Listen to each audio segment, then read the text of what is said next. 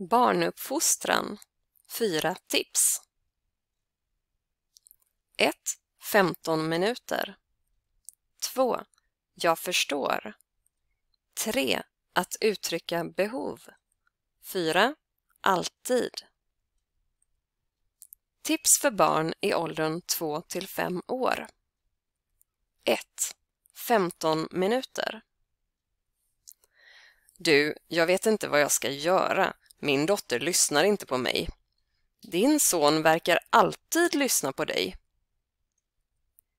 Har du något tips? Jag vet inte exakt, men jag gick en kurs när Anton började på förskolan. Vad var det för kurs? Kursen hette ABC, alla barn i centrum. Jag lärde mig en hel del där. Finns det något som du kan lära mig? Ja, en sak kommer jag ihåg att de sa. Det var ett tips som hjälpte mig mycket. Många vuxna är så stressade och hinner inte riktigt att vara med sina barn. Det blir större problem av det än vi förstår. Vad menar du? Jo, om barn känner att de inte blir lyssnade på, slutar de att lyssna på oss vuxna. Vad ska vi göra då? Ett tips är att du är med ditt barn 15 minuter per dag. Under den tiden ska du bara göra allt barnet vill. Till exempel vad då? Du kan sitta bredvid när barnet leker, och när barnet vill att du ska göra något i leken så gör du det utan att titta i mobilen eller gå iväg. Det låter lätt. Vad händer då? Prova varje dag i 2 veckor, så får du se. Barnet känner att du lyssnar och då lyssnar barnet också mer på dig.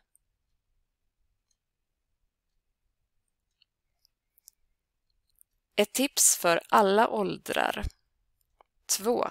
Jag förstår. Kan du lära mig något mer?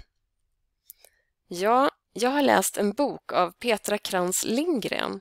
Den heter Med känsla för barns självkänsla. Petra skriver att det är viktigt för barn att vi vuxna visar att vi förstår dem. När barnet till exempel vill stanna kvar på lekplatsen så kan vi vuxna välja att säga: jag förstår att du vill stanna här. Jag hade också velat stanna längre. När barnet känner att den vuxna förstår blir det alltid bättre. Barnet kanske blir argt och skriker, men den vet att den vuxna förstår.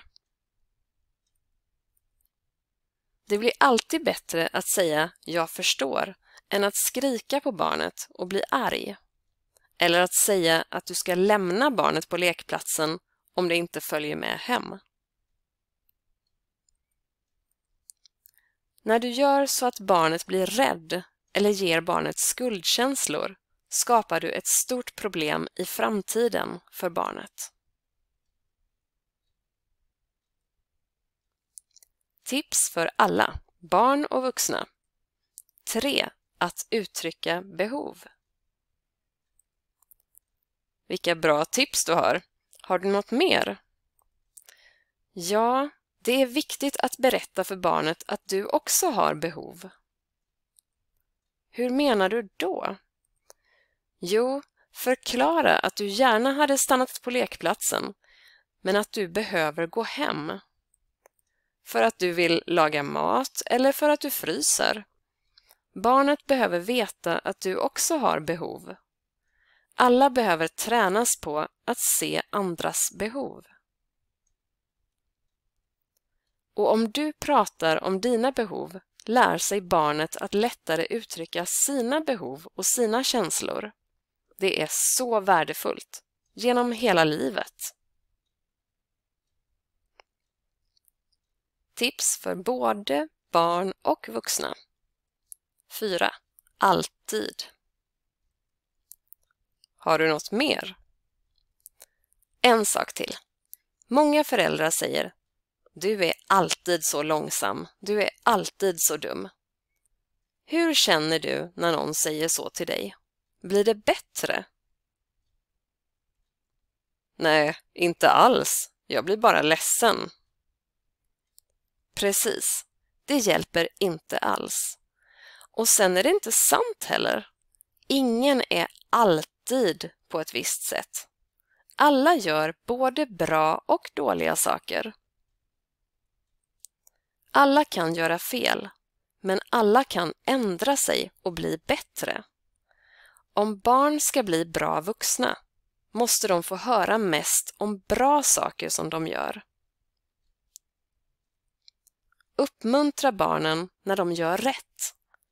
Då kommer de att göra mer av det. Du behöver sällan förklara för större barn att de har gjort fel. Det vet de redan. Hjälp dem att komma på rätt lösning istället för att skälla. Då blir det mycket bättre.